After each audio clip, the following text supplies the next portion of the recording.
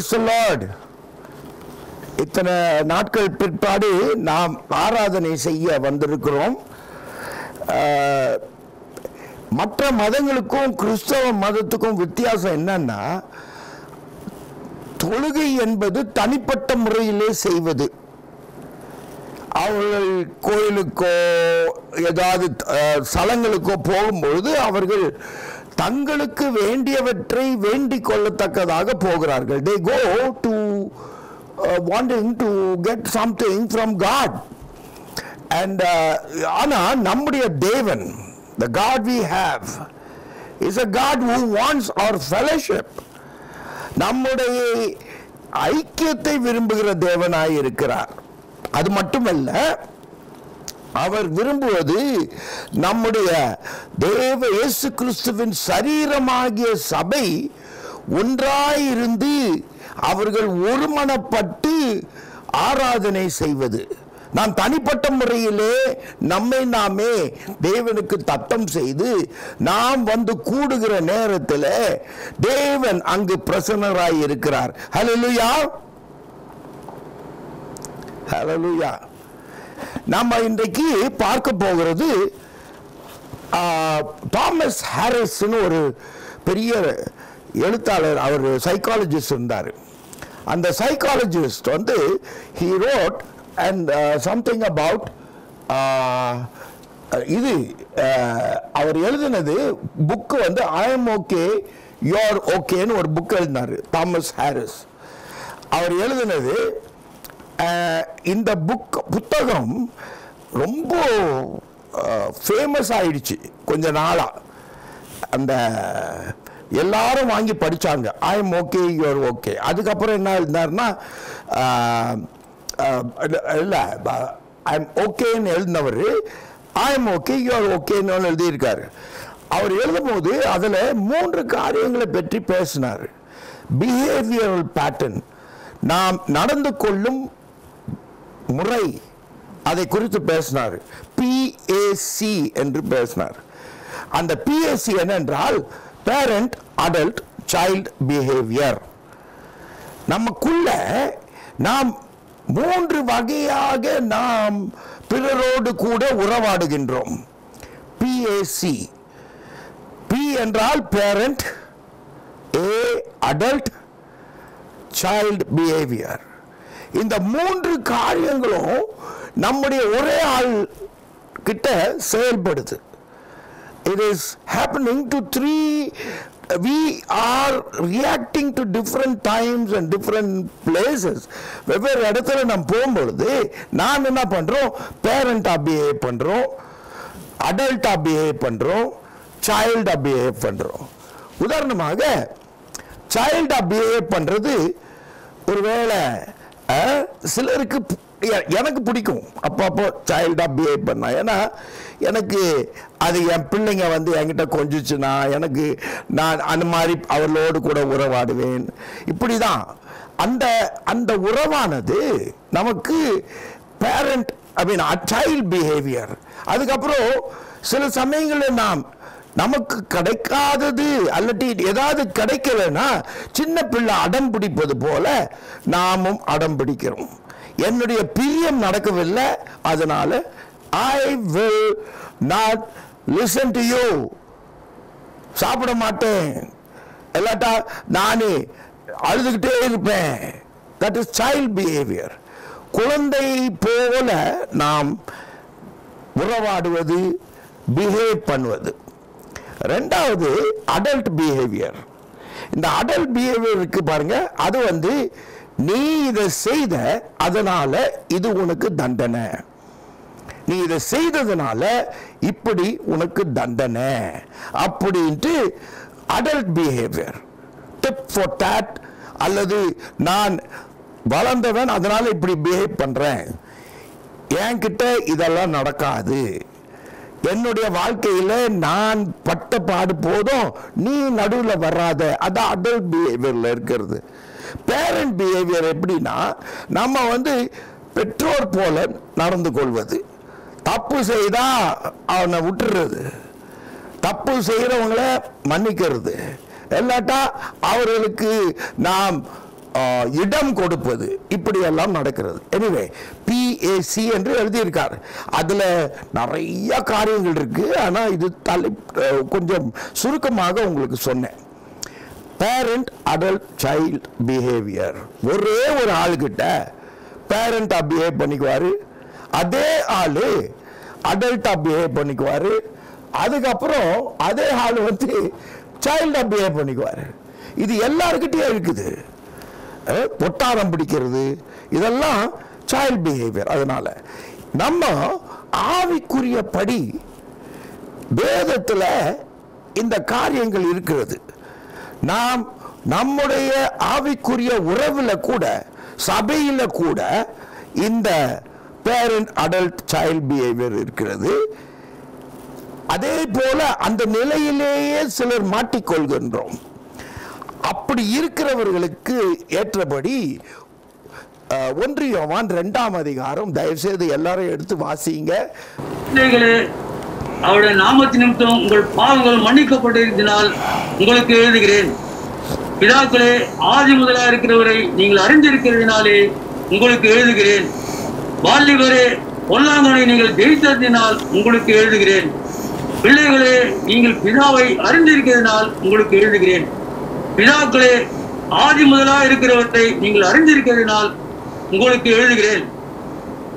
வாலிபரே, நீங்கள் பலவான்களா இருக்கிறதுனாலும் தேவவாசனம் உங்களில் நிலைத்திருக்கிறதுனாலும் நீங்கள் பொல்லாங்கனை ஜெயித்ததினாலும் உங்களுக்கு எழுதியிருக்கிறேன். யோவான் 1:12 பார்க்கின்றோம், அவர் நாமத்தின் மேல் விசுவாசம் உள்ளவர்களாய் அவர்களை ஏற்றுக்கொண்டவர்கள் எத்தனை பேர்களோ அத்தனை பேர்களும் தேவனுடைய பிள்ளைகளாகும்படி அவர்களுக்கு அதிகாரம் கொடுத்தார். இந்த வசனங்களிலே முதலில் ஆவிக்குரிய குழந்தைகளை பற்றி பார்க்கிறோம்.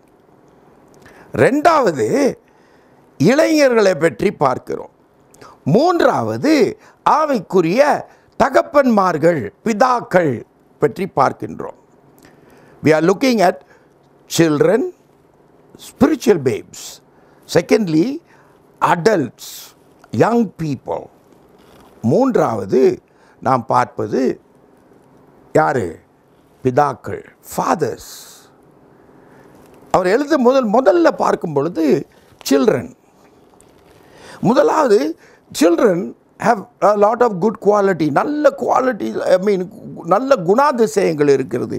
இயேசு கிறிஸ்துவே சொல்லிவிட்டார், unless you become like this, a little child, you shall not see the kingdom of God. நீ இந்த சிறு பிள்ளையை போல ஆகாவிட்டால் பரலோகத்தை காண மாட்டாய் என்று போடப்பட்டிருக்கிறது. அதனால there is goodness in children, innocence, there is trust. அப்பா மேலே நம்பிக்கை, அப்பா என்ன வேணாலும் செய்வார், அம்மா என்ன வேணாலும் செய்வாங்கன்ற நம்பிக்கை குழந்தையில். அது வளர வளர அப்பா தெரியல. முதலாவது என் மகளுக்கு நான் ட்ரெஸ் பண்ணுறது தப்பு, ஏன்னா நான் இந்த கலர் மேட்சிங் எல்லாம் இருக்காது எனக்கு, அதனால் டாடி சேஞ்ச் யோர் ட்ரெஸ்ன்னு சொல்லுவாள். அது அவள் சொல்கிறது நல்லது தான். இப்போ வளர்ந்துட்டா. அந்த சின்ன வயசில் அவளுக்கு நான் ட்ரெஸ் பண்ணுறது தான் கரெக்டுன்னு நினச்சிருப்பா. ஒரு வேளை என்ன நினச்சாலும் சொல்லலை எனக்கு. ஆனால் that's what happen when is a child. அவர் பவுல அப்போஸ்தலர் சொல்கிறார் 1 கொரிந்தியர் 13ஆம் அதிகாரத்தில், நான் குழந்தையாய் இருந்த பொழுது குழந்தையைப் போல பேசினேன், குழந்தையைப் போல நடந்து கொண்டேன். 1 Corinthians 13 chapter, 1 Corinthians 13 chapter, he is taking towards the end, he is saying, but when I have grown, I left away childish things. என்று சொல்கிறார். Now what happens? Spiritual babes we are talking about. And 1 Corinthians, in 1 Corinthians, மேலும் சகோதரரே, உங்களை ஆவிக்குரியவர்கள் என்று எண்ணி உங்களுடனே பேசக்கூடாமல் மாம்சத்துக்குரியவர்கள் என்றும் கிறிஸ்துவுக்குள் குழந்தைகள் என்றும் எண்ணி பேச வேண்டியதாய். இங்கே சொல்லுகிறார், உங்களை ஆவிக்குரியவர்கள் என்று எண்ணி பேசக்கூடாமல் நீங்கள் மாம்சத்துக்குரியவர்கள் என்றும் ஆவிக்குரியபடி குழந்தைகள் என்றும் எண்ணி பேச வேண்டியதாயிற்று. இங்கு நாம் பார்க்கின்றோம் குழந்தைகள் என்று பார்க்கின்றோம். There are biblically there are children, spiritual babes. John 1:12, as I said, as many as received them, to them gave he power to become the children of God. அவரை ஏற்றுக்கொண்ட எத்தனை பேர்களோ அத்தனை பேர்களும் அவருடைய பிள்ளைகளாகும்படி அவர்களுக்கு அதிகாரம் கொடுத்தார். அப்பொழுது நாம் இயேசு கிறிஸ்துவை ஏற்றுக்கொண்டவுடன் குழந்தைகளாகவே பிறக்கின்றோம். ஒரு குழந்தை பிறந்த அன்னைக்கே அப்பா அம்மா மாமான்னு சொல்லிடுச்சின்னு வச்சுங்க, யூ பி ஸோ, ஒரே உற்சாகம் வந்துடும். 5 வருஷம் ஆச்சு. அம்மா அப்பா மாமா. 10 வருஷம் ஆச்சு. அம்மா அப்பா மாமா. 20 வருஷம் ஆச்சு. அம்மா அப்பா மாமா அப்படின்னு சொன்னால் அந்த வார்த்தை தாயினுடைய இருதயத்தை குளிர வைத்த வார்த்தை, தாயும் தகப்பனுக்கும் உற்சாகம் கொடுத்த வார்த்தைகள் இன்றைக்கு கத்தி ஊடுருவி செல்வது போல இருக்கும் இல்லையா? It will be like a knife piercing them. கத்தி ஊடுருவி செல்றது போல் இருக்கும். ஏன்னா அந்த வார்த்தை தான். அப்புறம் என்ன நினைப்பாங்க, ஐயோ மை சைல்டு இஸ் ரிட்டார்டட், என்னுடைய குழந்தை வளர்ச்சியில் குன்றி போய்விட்டு, மூளை வளர்ச்சியில் குன்றி போய்விட்டது. பிறக்கும் பொழுது அபூர்வமாக இருந்தாலும் இப்பொழுது மூளை வளர்ச்சியில் குறைஞ்சு போய்விட்டது. அது குழந்தையை போல தான் பேசுது. பிறந்த அன்னைக்கு பேசின 3 வார்த்தை தான் பேசுது. அதுபோல தான் ஆவிக்குரியபடி சபைகளில் குழந்தைகளாகவே இருக்கிறாங்க. வயதுக்கு வேற இது பாருங்கள், வளர்ச்சியில் அந்த வளர்ச்சியில் பல வகையான வளர்ச்சி இருக்குது. ஒன்று வந்து அறிவுக்குரிய மென்டல் growth, ரெண்டாவது ஃபிசிக்கல் growth, மூன்றாவது எமோஷனல் growth. இந்த வளர்ச்சியில் நீங்கள் பார்க்கும் பொழுது நிறைய பேர் இந்த 3 காரியமும் ஈடுபடுகிறது. ஒன்று ஃபிசிக்கல் growth. அந்த ஃபிசிக்கல் growth-ஐ நீங்கள் ஸ்டாப் பண்ணவே முடியாது. அது பாட்டு வளர்ந்துக்கிட்டு இருக்க போகிற, கொஞ்சம் மசில்லாம் பெருசாக்கலாம், ஒல்லி ஆகலாம், குண்டாகலாம், என்ன வேணால் பண்ணலாம். ஆனால் அது physical growth. That physical growth is controlled not by you really. நீங்கள் வயசாக ஆக தானாக வயதாக போகுது. உங்களுக்கு 10 வருஷம் ஆயிடுச்சுன்னா 10 வருஷம் ஆயிடுச்சு. ஃபிசிக்கலாக மென்டல் growth இருக்குது. அந்த மென்டல் growth அறிவை பொறுத்து இருக்கிறது. அந்த அறிவு வளர்ச்சி நிறைய பேருக்கு இல்லாத இருக்கு. அறிவு வளர்ச்சி, அறிவில் வளரலை. அந்த அறிவில் வளராது தான் இந்த பொண்ணு. ஃபிசிக்கல் growth இருந்தது, ஆனால் அந்த பொண்ணு, நான் சொன்ன பொண்ணுக்கு என்ன இல்லை, மென்டல் growth இல்லை. இன்னொன்று என்னென்னா, ஃபிசிக்கல் growth-உம் மென்டல் growth-உம் இருக்கும், ஆனால் எமோஷனல் growth இருக்காது. நல்ல பெரிய படிச்சிருப்பாங்க, ஆனால் அவங்களுக்கு எமோஷனல் growth இருக்காது. எராட்டிக்காக இருப்பாங்க. இன்றைக்கி ஒரு மாதிரி இருப்பாங்க, நாளைக்கு ஒரு மாதிரி இருப்பாங்க. அது அப்படியே ஒரு நாள்லேயே 10 முறை ஏதாவது மாறிக்கிட்டு இருப்பாங்க. எமோஷனல் growth எது வெளியில் என்ன நடந்தாலும் சரி அது அவர்களை தொடும். It affects them. Everything. The weather will affect them. அந்த இது சூழ்நிலை அவர்களை தாக்கி கொண்டே இருக்கிறது. என்ன வேணாலும் சரி, யாராவது ஒரு வார்த்தை சொல்லிட்டா போதும் அந்த நாள் முழுக்க அழுவுறது. இது எமோஷ்னல் growth. அதனால் இப்படி ஆவிக்குரியபடி வளர்ச்சியும் இருக்கிறது. 4வது. ஸோ ஒரு மனிதனுக்கு 4 வளர்ச்சி இருக்குது. ஒன்று வந்து சரீர வளர்ச்சி, ஃபிசிக்கல் growth. ரெண்டாவது வந்து மென்டல் மெச்சூரிட்டி, அது அறிவில் வளர்வது. அதுக்கப்புறம் 3வது என்ன சொல்லுங்க, கேட்க மாட்டேங்குது, எமோஷனல் மெச்சூரிட்டி. 4வது ஸ்பிரிச்சுவல் மெச்சூரிட்டி. இன்றைக்கு நாம் பார்ப்பது எமோஷனல் மெச்சூரிட்டி இல்லை. இந்த 3 மெச்சூரிட்டியும் ஸ்பிரிச்சுவல் மெச்சூரிட்டியை அஃபெக்ட் பண்ணுது. இந்த எமோஷனல் மெச்சூரிட்டி இருக்க முக்கியமாக அது வந்து ஸ்பிரிச்சுவல் மெச்சூரிட்டியை கலாட்டா பண்ணுது.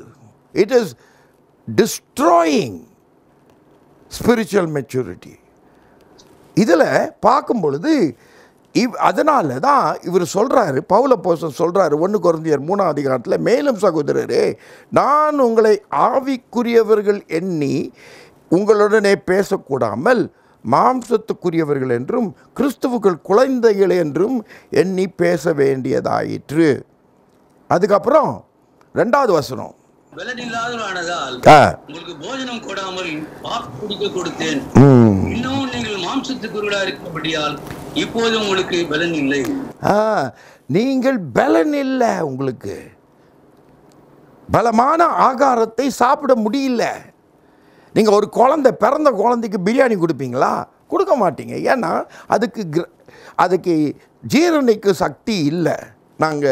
எங்கள் வீட்டில் இப்போ புதுசாக எனக்கு மனைவி வாங்கி கொடுத்துருக்குறா. ஏன்னா இது நாய்க்குட்டிங்க. அந்த நாய்க்குட்டி ஒன்றுக்கு அதுக்கு சரியான சாப்பாடு, வயதான ஆளுக்கு போடுற சாப்பாடை, நாய்க்கு போடுற சாப்பாடை குழந்தைக்கு போட்டாங்க. அது பேதியாச்சு. நான் பேதி சொன்னால் எல்லாருக்கும் ஒரு மாதிரி இருக்குது. ஆனால் கர்த்தர் சொல்கிறார், என்ன சொல்கிறாருன்னா, நீ சாப்பிட்றதெல்லாம் ஆசன வழியாக போகுதுன்னு சொல்கிறாரு. அதுக்கும் இதுக்கும் டிஃப்ரென்ஸ் இல்லை. அது பேதி ஆச்சு. பேதி தான். அதை அது டயரியா ஆச்சு. அது அப்படி ஆனதுனால நாங்கள் என்ன பண்ணோம், ஃபுட்டை மாற்றணும்.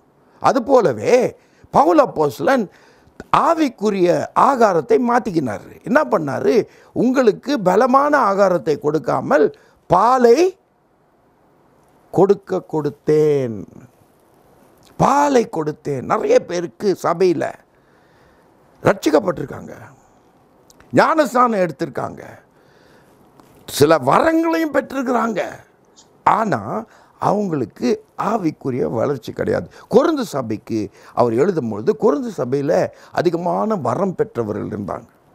அந்த வரம் பெற்றவர்களுக்கு அவர் எழுதுகிறாரு, நீங்கள் என்ன பண்ணுறீங்க, குழந்தைகளாக இருக்கிறீங்களே, மாம்சத்துக்குரியபடி நடக்கின்றீர்களே.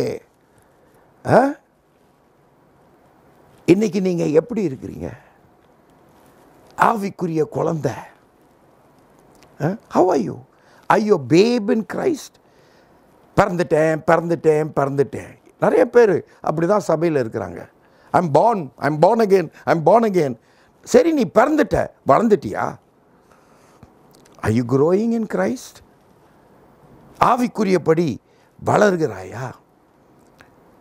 பவுல் அப்போஸ்தலன் எபேசியர் 3ஆம் அதிகாரம் சொல்கிறாரு, கிறிஸ்துவின் அன்பின் அகலம் ஆழம் நீளம் உயரம் என்ன என்று அறிவிக்கட்டாத அந்த அன்பை அறிந்து கொள்ள வல்லவர்களாகி, that you may understand the height, the breadth, the width, the length of God's love, though it is beyond your understanding, yet being filled with the fullness of God himself.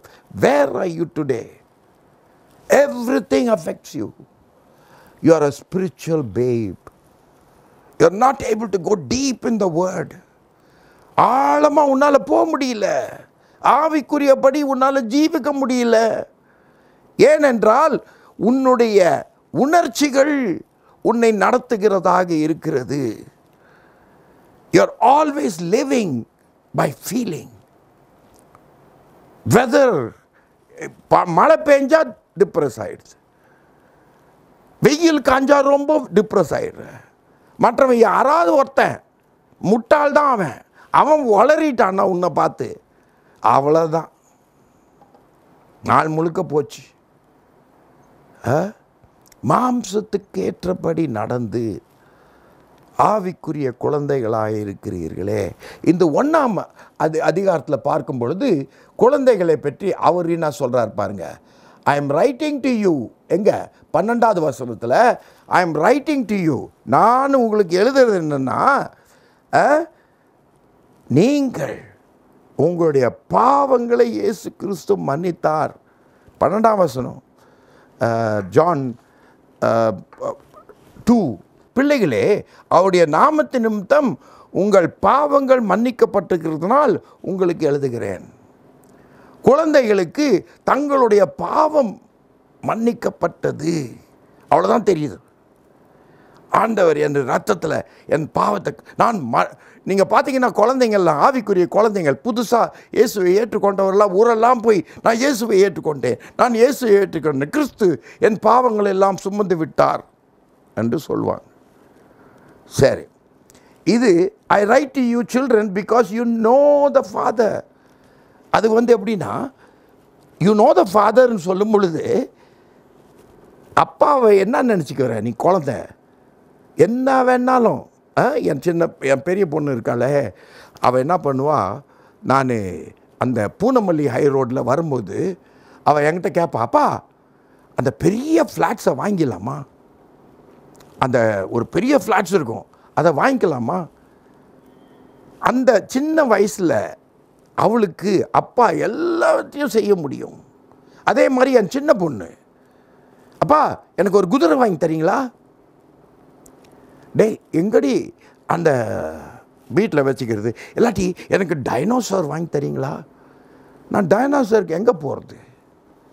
இது அவங்களுக்கு என்னென்னா மனசில் என் மேலே அன்பு, என் மேலே நம்பிக்கை, ஆனால் நான் என்ன வேணால் செய்யலான்னு நினச்சிக்கிட்டாங்க இந்த குழந்தைகள். தேர் knowledge is limited to their age. அவர்கள் வயதுக்கு இப்போது அவளுக்கு தெரியும், என் பெரிய பொண்ணுக்கு தெரியும், நான் தப்பு பண்ணுறவன், எனக்கே இந்த மாதிரி என்னை பாதுகாத்து கொள்ள எனக்கு தெரியாது, அப்படியெல்லாம் அவன் நினைப்பான்.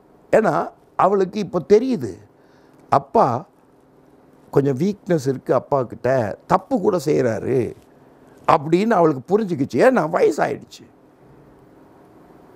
அதே சமயம் சின்ன பொண்ணு இன்னும் நினச்சிட்டு இருக்கு நான் பெரிய வஸ்தாதின்னு. இன்னும் கொஞ்சம் நாள் கழிச்சு அவள் இப்போவுமே ஆரம்பிச்சுட்டா, அவள் என் மாமியார் மாதிரி பேசுகிறா. She talks like my mother-in-law, but my mother-in-law is better than her.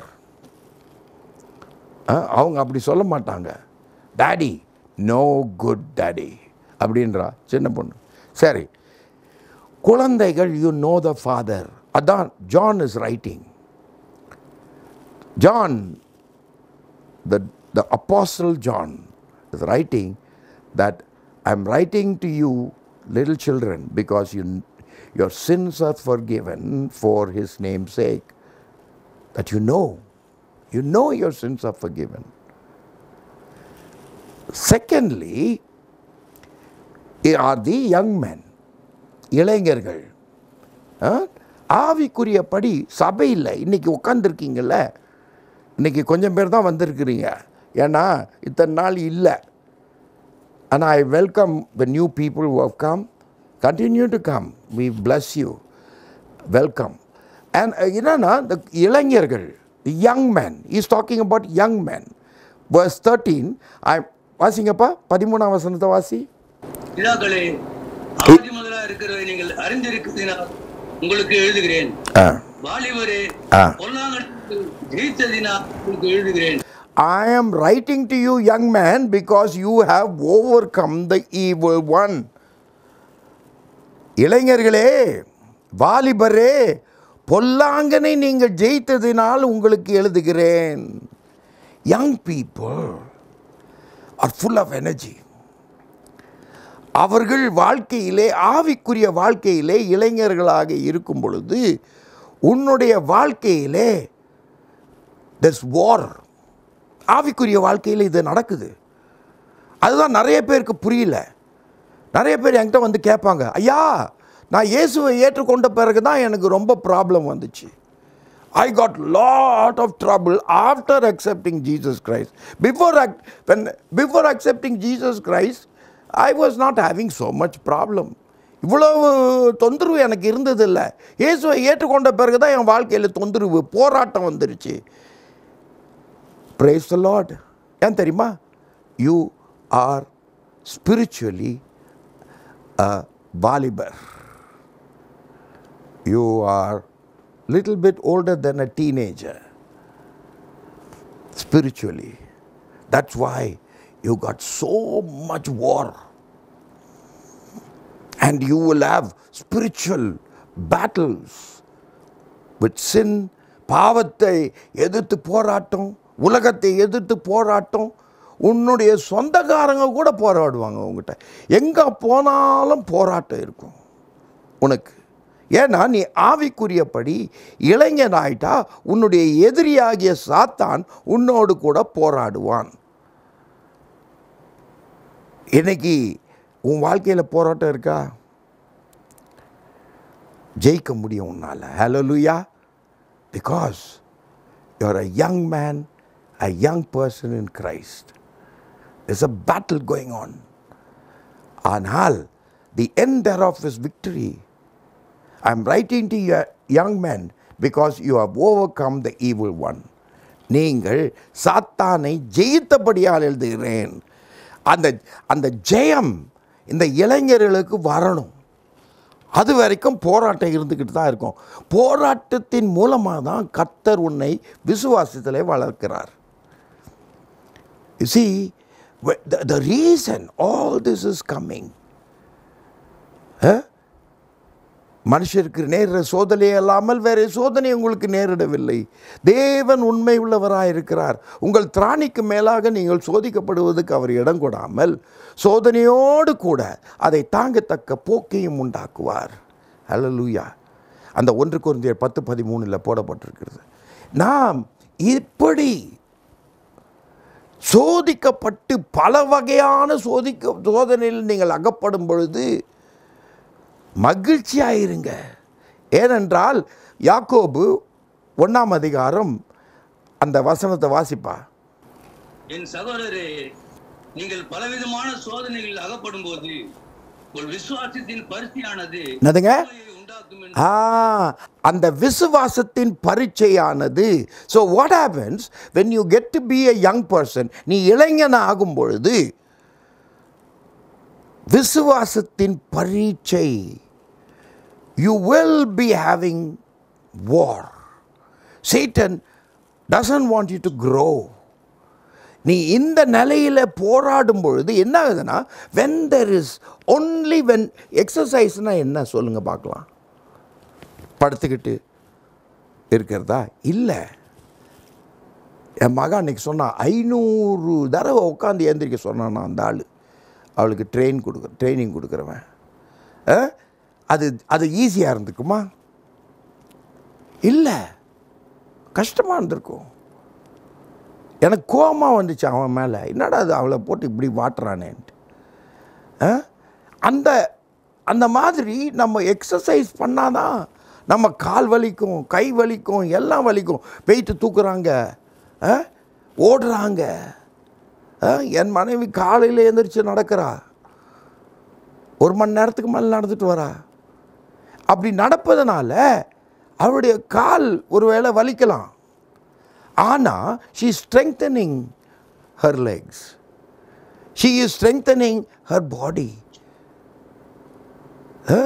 அதுதான் அந்த பலவிதமான பரீட்சைகள். இன்னைக்கு நீ உனக்கு விளக்கி சொல்கிறேன் நான். I am trying to tell you that most people won't tell you. There is need for spiritual growth. And some of you are like babies. PAC, child. அதுக்கப்புறம் adult. இளைஞனாய் விட்டால் உனக்கு வெற்றி வேண்டும். சாத்தானோடு கூட போராட்டம் வேண்டும். அந்த சாத்தானோடு கூட போராட்டம் வரும்பொழுது பயப்படாத. ஏனென்றால் நான் உலகத்தை வென்று விட்டேன் என்று இயேசு உங்ககிட்ட சொல்கிறார் இன்னைக்கு. அதனால்தான் வசனங்கள் இருக்கு. When Christ is with me, who shall I fear? When God is with me, இயேசு கிறிஸ்து என்னோடு கூட இருக்கும் பொழுது, அதுதான் இந்த போராட்டத்தில் நீ தனிமையில் போராடல. சர்வாயுத வர்க்கத்தை உனக்கு கொடுத்திருக்கிறாரு. அந்த சர்வாயுத வர்க்கத்தை கொடுத்ததுனால உன்னுடைய போராட்டம் மாம்சத்தோட இரத்தத்தோடும் அல்ல. உன்னுடைய போராட்டம் எதோடு கூட? அதிகாரிகளோடும் வான மண்டலத்தினுடைய அசுத்த ஆவிகளோடு கூட உனக்கு போராட்டம் உண்டு. எனக்கு ரொம்ப சேடு என்னன்னா, துக்கமான காரியம் என்னன்னா, நிறைய பேர் சொல்கிறாங்க மோட்சத்துக்கு போயிட்டு வந்தேன், மோட்சத்துக்கு போனேன், கர்த்தரை பார்த்தேன், பேசிட்டு வந்தேன்றாங்க. நீங்கள் கொஞ்சம் தயவுசெய்து கொஞ்சம் ஜாக்கிரதையாக கேளுங்க. வேதத்தின்படி 3 வானங்கள் உண்டு. Heavens, 3 heavens. முதல்ல இருக்கிற heaven what you see, the stars, the sun, the moon எல்லாம் அதுதான் ஃபர்ஸ்ட் ஹெவன். ரெண்டாவது ஹெவனில் தான் இங்கே இருக்குது, மாம்சத்தோடு ரத்தத்தோடு அல்ல. Your fight is not with flesh and blood, it is with principalities and powers and the evil spirits that are there. So அதுதான் ரெண்டாவது. மூணாவது அதுக்கு மேலே, on top of that is the heavens where God dwells. His presence is there. Now these three things, remember this, whenever somebody tells you, he probably is imagining. He's not going to heaven. You can't possibly go to heaven because heaven does not exist now. It is only will be ready for us when we meet him after the second coming, when he separates the goats and the sheep. That's when heaven you go. Now you go to the presence of God. And இன்றைக்கு நீ என்னோடு கூட பரதேசியில் இருப்பாய். It's a middle place where it is the presence of God is absolute. Okay, இந்த மூணு காரியம் இவன் என்ன பண்ணும், தானியேல் ஜெபம் பண்ணும்பொழுது அதுக்கு என்ன சொல்கிறான், அந்த தூதன் என்ன சொல்கிறான்னா, நீ ஜெபம் பண்ண உடனே நான் வந்துட்டேன், நான் அப்பமே புறப்பட்டு வந்துட்டேன். ஆனால் பர்சியாவின் ராஜா அரசாட்சி செய்கிறவன் ஆவிக்குரிய ஆள், அது டீமன், என்னை நிறுத்திட்டான். 21 நாள் அவனோடு கூட தர்க்கம் பண்ணேன்னு போடுறான். இவனுங்க பிசாசை வெட்டுறான், குத்துறான். இதெல்லாம் உண்மையா? அது பண்ண முடியாது. அதுக்கப்புறம் மிகாவேல் தூதன் வந்து அவனோட தர்க்கம் பண்ணி, தேவன் உன்னை கண்டிப்பாராக. இவன் சாத்தானே உன்னை பிடிச்சி கட்டி பாதாளத்தில் போடுறேன், போட முடியாது. ஏன்னா சாத்தான் முதலாவது உன்கிட்ட வரமாட்டான். அவனுக்கு ஒரு நேரத்தில் ஒரு இடத்துல தான் இருக்க முடியும். he is not omnipresent, எங்கும் வியாபிப்பவன் அல்ல. இங்கே உங்கள் பக்கத்தில் உட்காந்து இல்லை.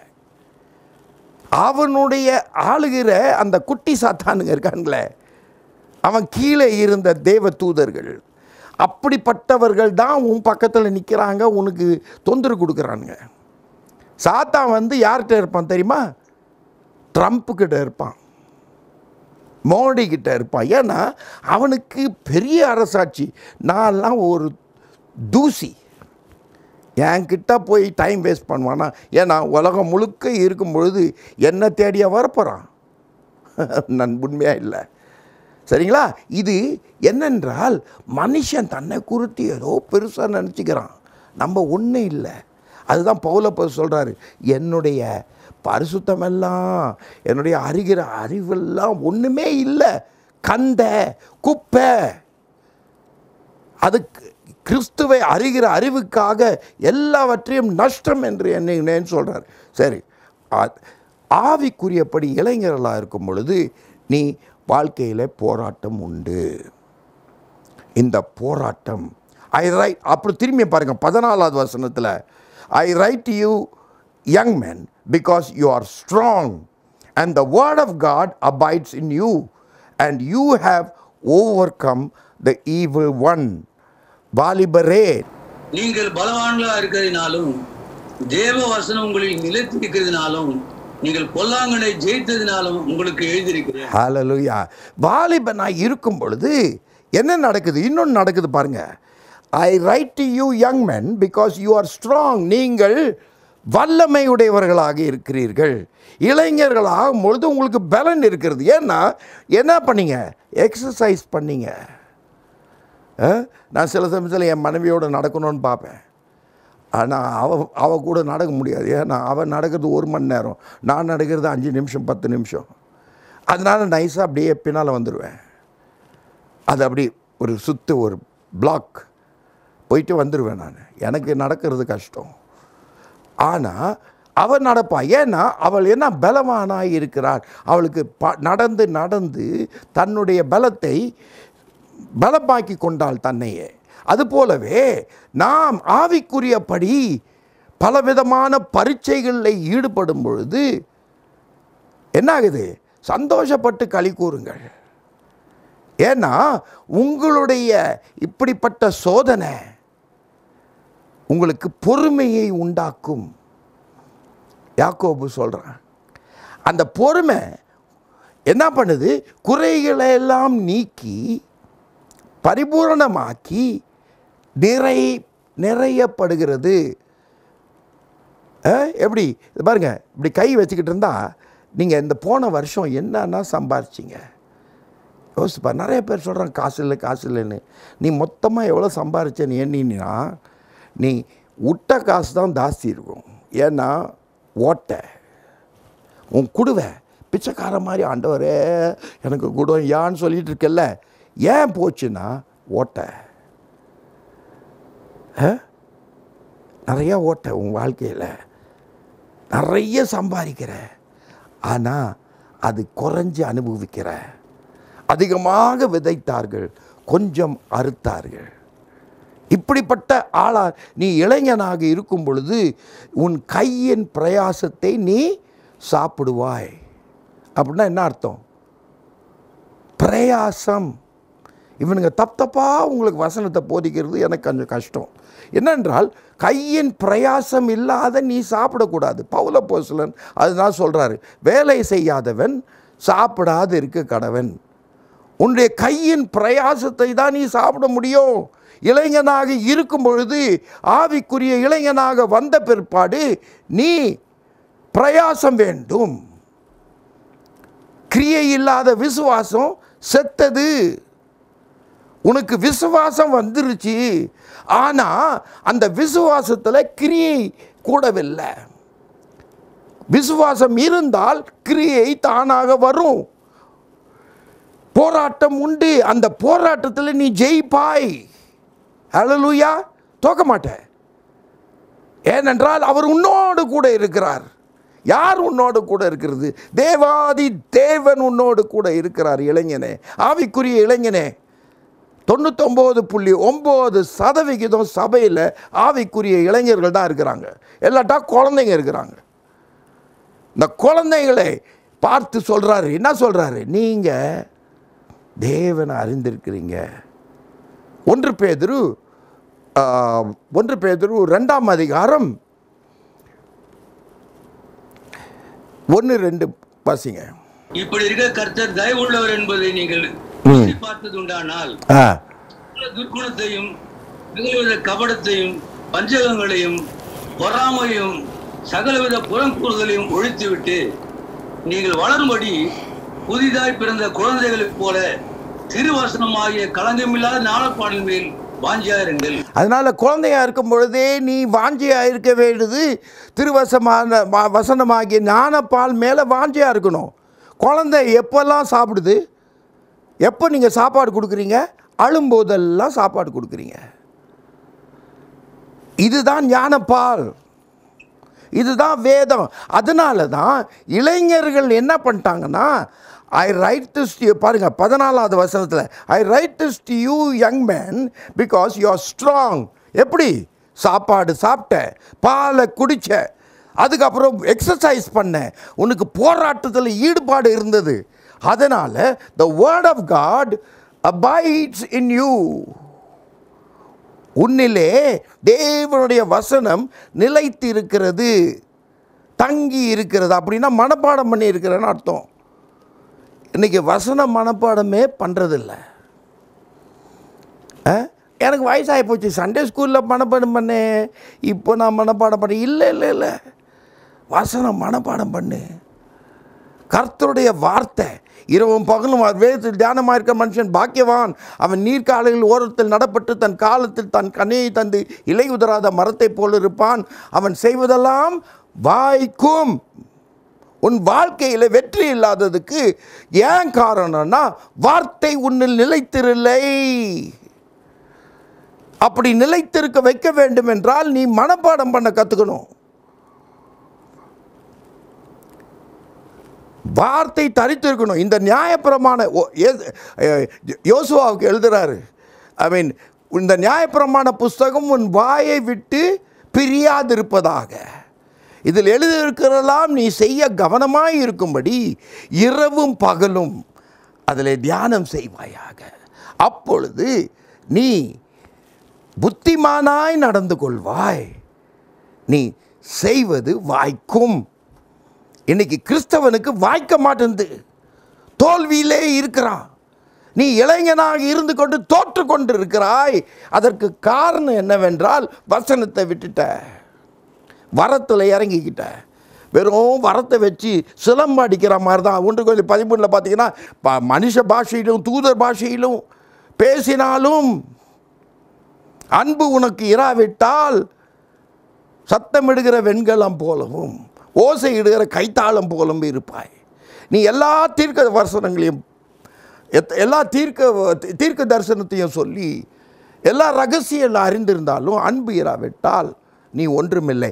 அன்பு என்றால் தெய்வீக அன்பு, அவர் மீது உள்ள உன் பற்று, அவர் உன்னை பற்றி. என் வார்த்தை உங்களிலும், இதை நல்லா கவனிச்சுக்கலுங்க, என் வார்த்தை உங்களிலும் இல்லை, நீங்கள் என்னிலும் என் வார்த்தை உங்களிலும் நிலைத்திருந்தால் என்ன பண்ணுவீங்க? நீங்கள் கேட்டுக்கொள்வது எதுவோ அது உங்களுக்கு செய்யப்படும். ஸோ ஆஸ் யங் மேன் நீ எங்கே இருக்கிற? குழந்தையாகவே இருக்கிறியா?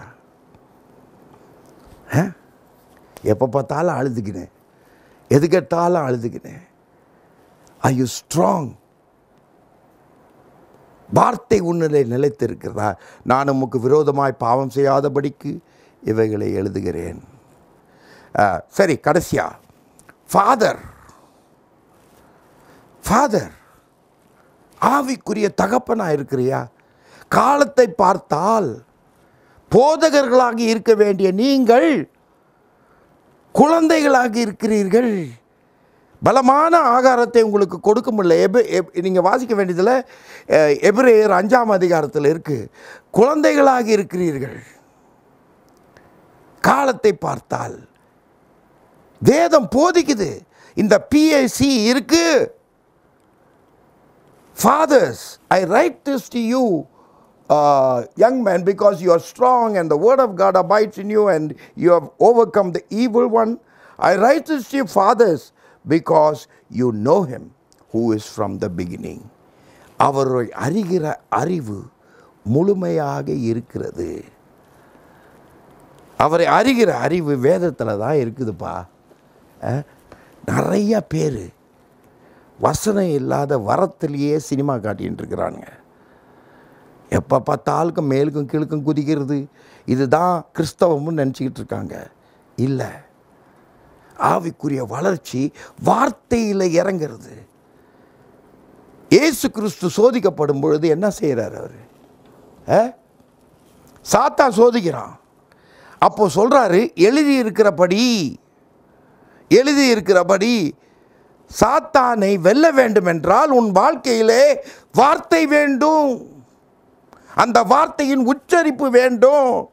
உன் வரத்திலே சாத்தானுடைய ஆட்களை ஜெயிக்க முடியாது. உன்னுடைய போராட்டம் மாம்சத்தோடும் இரத்தத்தோடும் அல்ல, துரைத்தனங்களோடும் அதிகாரங்களோடும் வான மண்டல அசுத்த ஆவிகளோடும் இருக்கிறது. அதனால் இன்றைக்கு தோல்வியுற்று உட்கார்ந்து கொண்டிருக்கிறாயே. ஆவிக்குரியபடி இளைஞனாக கூட ஆகலை, இன்னும் குழந்தையா இருக்கிற. இன்றைக்கு நான் உனக்கு சவால் விடுகிறேன் சகோதரனே, சகோதரியே, நீ ஆவிக்குரியபடி வளரும்படிக்காக களங்கம் இல்லாத ஞானப்பால் மேல் வாஞ்சியாயிரு. வசனத்தை எடுத்துக்கோ. நான் உமக்கு விரோதமாய் பாவம் செய்யாதபடிக்கு உம்முடைய வாக்கை என் இருதயத்திலே வைத்து வைத்தேன். வாலிபன் தன் வழியை எதனால் சுத்தம் பண்ணுவான்? உம்முடைய வசனத்தின்படி தன்னை காத்து கொள்ளுகிறதுனாலே தானே. நீ ஆவிக்குரிய வாலிபனாய் இருந்தா வசனம் வேண்டும் உனக்கு. You need the word of God dwelling in you and working out your salvation என்று சொல்கிறார். With fear and trembling. How do you do that? By the practice of the word. வார்த்தை, இரவும் பகலும் வார்த்தை உன்னுடைய உச்சரிப்பாக இருக்கணும். So my friends, கடைசியாக முடிக்கும்போது நான் சொல்கிறேன், ஆவிக்குரியபடி நீ பேபியா? Are you a baby? Crying, tantrum, fighting. That's all. You forget who you are. நீ மறந்துடுற நீ யாருன்னு. நீ தேவனுடைய பிள்ளை. ஹல்லேலூயா. தேவனுடைய பிள்ளை நீ. அதை மறக்காத. நீ யாரு? Revelation 1 and 6 என்னது? நீ ராஜாவும் ஆசாரியனும். நீ ராணி, நீ ராஜா.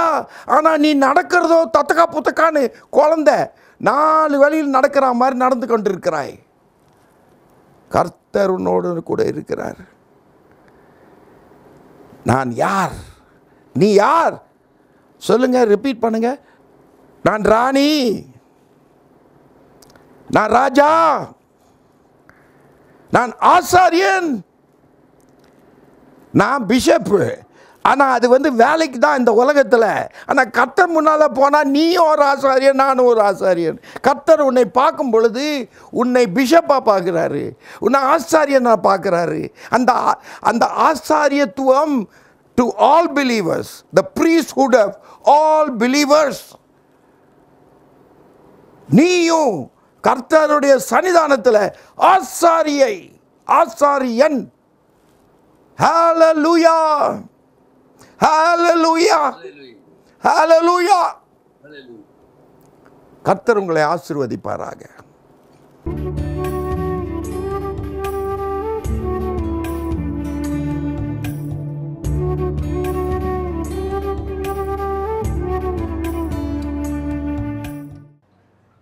எங்களுடைய செய்திகளை நீங்கள் தொடர்ந்து கேட்க வேண்டும் என்றால் அங்கு உள்ள சப்ஸ்கிரைப் பட்டனை சிகப்பு கலரிலே நீங்கள் பார்க்கின்ற படத்திற்கு கீழாக இருக்கிற சப்ஸ்கிரைப் என்று போட்டிருக்கும் அந்த பட்டனை நீங்கள் அமுத்தவும். அதற்கு பக்கத்திலே ஒரு மணி கூண்டு படம் போட்டிருக்கும், அதையும் நீங்கள் அமுத்தவும். பிற்பாடு உங்கள் நண்பர்களுக்கு இந்த செய்தியை நீங்கள் பகிர்ந்து கொள்ளலாம். ஷேர் பட்டன் என்று ஒன்று இருக்கும் அங்கேயும் கீழே. அதை நீங்கள் அழுத்துவீர்கள் என்றால் அது பிறருக்கு செல்லும். நீங்கள் எல்லாரும் பார்க்க வேண்டும் என்று தான் நாங்கள் முயற்சி எடுக்கின்றோம். அதனால் நீங்கள் ஷேர் பட்டனை அமுக்கவும். கீழுள்ள கட்டங்களில் போடப்பட்டு இருக்கிற உங்களுடைய செய்தி என்று சொல்லப்படும் அந்த இடத்துல நீங்கள் தட்டி உங்களுடைய ஜெப குறிப்புகளை அங்கு எங்களுக்கு எழுதி கொடுப்பீர்கள் என்றால் நாங்கள் உங்களுக்கு தொடர்ந்து ஜெபிப்போம். எங்கள் ஜெபக்குழு வெள்ளிக்கிழமைகள் முழுவதுமாக உபவாசம் எடுத்து ஜெபிக்கிறார்கள். அதனால் உங்கள் ஜெப குறிப்புகளையும் எங்களுக்கு பகிர்ந்து கொள்ளவும். மிக்க நன்றி. கர்த்தர் உங்களை ஆசீர்வதிப்பாராக.